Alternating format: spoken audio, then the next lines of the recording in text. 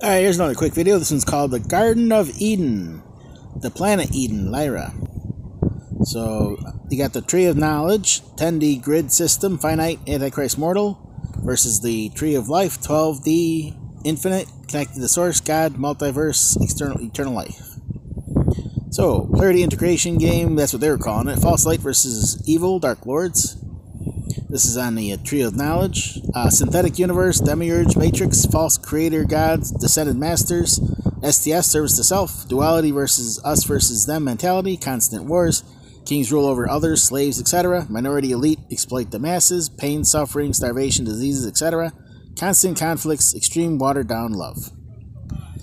On the organic side, the organic universe connected to the source, you got the true original creator God connected to the source, you got the service to other, all working together, peace, equality, everyone is equal, happiness, joy, abundance, and true love.